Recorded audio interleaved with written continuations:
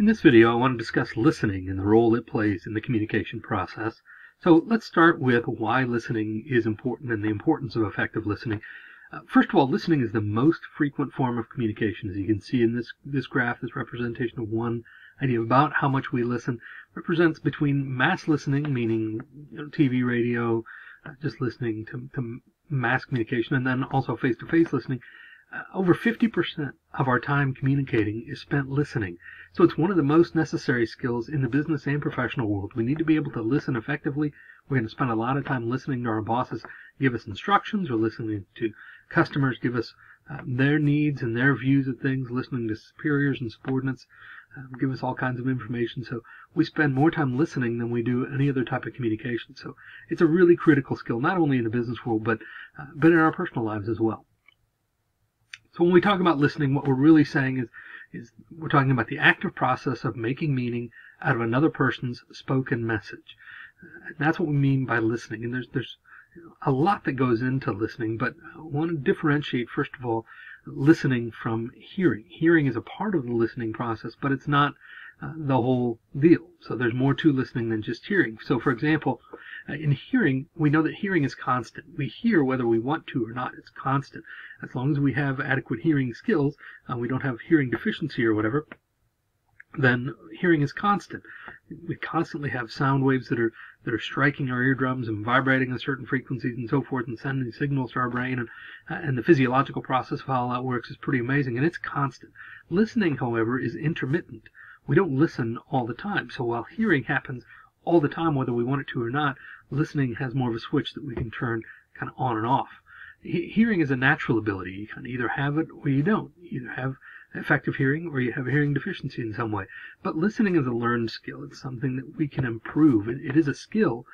It's not just a natural ability. It's a skill that can be improved over time by learning how to do it more effectively, by practicing better listening habits that we're going to talk about. So listening is a learned skill. Hearing is passive, whereas listening is an active process. So listening has an active component, something, again, it's intermittent. It's something we have to choose to do, and has the active component to it. Listening involves only reception. So when we're talking about hearing, we're talking about only receiving messages, and receiving those sounds and things. But listening has to do with actually using that message and understanding it, and then even going further than that and responding to that message. So while hearing is listening, hearing is only reception, listening is actually using that message, understanding it, responding to it, and there's more to it than just receiving the sounds that are coming in. So we've differentiated a little bit between hearing and listening, so let's talk a little bit about what is actually involved in the listening process then. Well, first of all, even though we just differentiated between these two, hearing is a critical part of the listening process. So hearing and listening are not the same thing, but hearing is a critical part of the listening process. If you can't hear effectively, either because you have some sort of listening deficiency, or because you're in some place that's too loud to hear things, or you're too distracted to be able to really hear effectively, then that's a problem. So hearing effectively is the first step in the listening process. It's a critical part of the listening process, but that's not where it ends. We move on to the characteristic of understanding. We have to next be able to understand the listening, what we're hearing. Right? The listening process involves understanding. So we have to be able to make sense of it both by speaking the same language, for example, or being able to speak the same language. A common language would be part of understanding. If you don't speak the language that the other person is using, then you're not going to be able to understand what they're saying. And sometimes, even if you're both speaking the same language, you're both speaking English. I'm not a highly technical person or a highly mathematical person, so when people use lots of mathematical terminology or really highly technological, I have friends who are engineers and mathematicians and things, and they use all kinds of words that I don't really understand, even though I know they're speaking English, but they're not speaking my language, and they're not using words that I can understand. So the next step is understanding. And then remembering. We have to be able to either, at the very least in the short term, remember what that person is saying, potentially what they're saying. We may want to remember it in the long term as well, or somewhere in between, but at least in the short term, for the duration of that conversation, we ought to be able to remember what that person is saying. So we have to be able to hear it, then we understand it, then we remember it, And then we're going to interpret it. What is the person trying to say by this? Not only interpret the verbal parts of their message, interpret the words that they're using and understanding those, but interpreting and understanding kind of between the lines. What is their nonverbal communication saying to us? What's their tone saying to us? How is their gesture affecting how we interpret this message that they're sending? So we have to be able to interpret that as part of the listening process. We're also then going to evaluate what it is they're saying and sort of be a little critical of what they're saying and try and understand it at a deeper level through evaluation. And then finally responding. We'll talk about responding, different kinds of responses here in a moment, but we need to be able to respond then as well. Sometimes that's non-verbally through just the nod of a head. Sometimes it's verbally, a little bit or a lot of responses, but we have all kinds of responses that we can use that are all part of the listening process. This creates what we call the Hurrier model of the listening process. And it's just one model of how listening happens in that listening process, but it's what we call the Hurrier. The first letter of each of those, H-U-R, I-E-R, may be a helpful tool in remembering the different steps of that process. But the Hurrier model: hearing, understanding, remembering, interpreting, evaluating, and responding. So now we have the components of the listening process. But we use listening in different ways. So let's talk about some different types of listening that we have. First, we have critical listening, where we're trying to really evaluate and be critical of what that person is saying. We're analyzing what they're saying and kind of listening not just as skeptics, but it could be skeptical listening, but also critical listening, trying to analyze, evaluate those types of things. Let's have what we call task-oriented listening, which is listening in order to be able to accomplish or repeat a task. So when you're getting instructions from someone about how to do something, that would be task-oriented listening. Right? And then finally, we have empathic listening, which is listening with the purpose of developing and growing and maintaining a relationship. So you're listening to be able to relate to that person and understand them at kind of an emotional level. And so we have empathic listening. And so we have three different types of listening that require three different types of skills.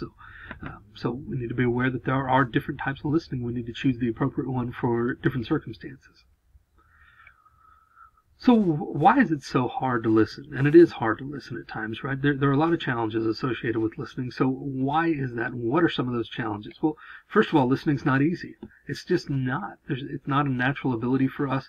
We combat things like information overload, where we have just so many stimuli coming in, especially in the modern world today. We have so many stimuli that it makes it difficult to really focus in and choose to listen in that situation. We also have personal concerns that can get in the way, right? Listening is not easy because sometimes we have our own thing going on, and so listening to somebody else is not really a high priority. We're kind of in our own head about what's going on there. We also have rapid thought. So, there are different calculations as to how fast people speak and how fast people think and things, but on average, we would say, a lot of studies would say that we speak at a rate of about 150 words per minute, and that we think at a rate of about 450 words per minute. So our mind moves a lot faster than other people's mouths do. So we tend to get ahead of things, and we'll talk about some of the challenges that can create, but we tend to get ahead of things, and our mind can move fast enough that it makes it difficult for us to stick with that person and really listen. And then we have to calculate the effect of noise as well, making it a difficult task to listen. Listening is not easy because of the different noise, not just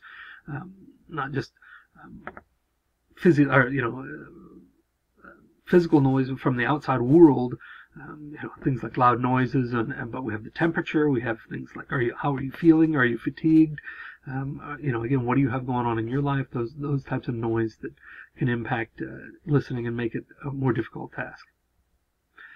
Listening is also a challenge because all listeners don't receive the same message, right? We all hear the same words and hear the same person speaking them or whatever, and come to different interpretations sometimes. So that can make it a challenge to listen. Or that interpretation factor in particular can make it a challenge to listen, because we end up on different pages even when we hear the same things. We also have some poor listening habits that can make it a challenge to listen, and some of these include pseudo-listening, which is just you're going through the motions of listening, nodding your head, making the right noises and things, but not really truly listening. You're not understanding, you're not remembering, you're not doing all those things involved in that Hurrier model, so you're just pseudo-listening. Or you're stage hogging, where you really try and direct the conversation around to yourself at all times. No matter what the other person is saying, you do what you can to direct the conversation to yourself. There's selective listening, where we're only listening to and for what we want to hear or what we would like to hear out of that situation. Sometimes we fill in the gaps again. Our mind gets ahead of the other person speaking. It moves a lot faster, so we fill in the gaps by just assuming what that person is going to say and jumping to conclusions, and that's an issue.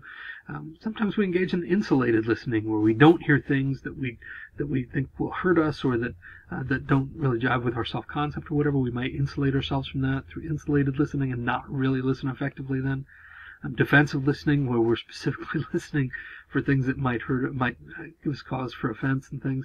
And then ambushing, basically listening in order to come up with ways, like a defense attorney, right, or a prosecuting attorney, either way, listening to the opposition's witness, trying to think of things that that person is saying, listening so that they can come back at things that that person is saying and question them and challenge those things, and just ambush listening for things we can use against that person, essentially. So what are some different appropriate responses for listening? One that we overlook a lot of times is just being silent. Sometimes silence is the best response. Sometimes we don't need to say anything. Maybe we acknowledge with a head nod or whatever, but we don't always have to speak in verbal responses. When we do want to verbalize our responses, sometimes it can be helpful to ask questions of the other person. Sometimes we can paraphrase what that person is saying, and that's not the same as parroting. It's not the same as just repeating what they're saying. We rearrange that so that we put it into our own words, and then we send it back to them to ensure that we have proper understanding in paraphrasing. Sometimes it's appropriate to empathize, depending on what that person is saying. Sometimes they just need somebody to empathize with them and to comfort them and to bring them that kind of response. Other times supporting and affirming what that person is going through, affirming what they're saying is important. Sometimes we can analyze and really start to dig into and become more critical of what that person is saying and analyze it that way. We can evaluate. We can give an evaluation of what that person is telling us.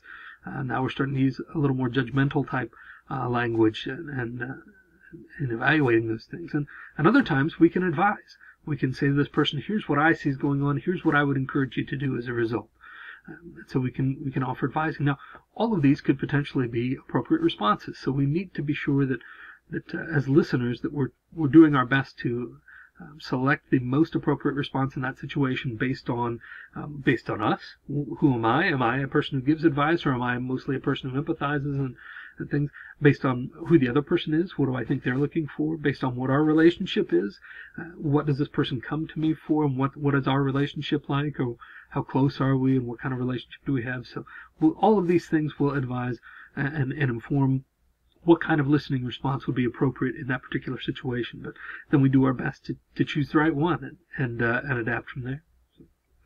I don't want to speak too much in generalizations, but we do find that there are some differences in the way men and women communicate. And I want to clarify, first of all, that we find that men and women aren't necessarily wired differently. It's not so much that we're created, we have these differences fundamentally at a physiological level that make us listen differently, but over the thousands of years of socialization, more than anything, men and women have been instructed and taught how to listen differently and how to engage with others. So I want to point that out, and to point out that we're talking here in generalizations. Not all men listen this way, and not all women listen this way, but having said all that, in general, we find these things to be true, generally speaking, of men and women in terms of listening.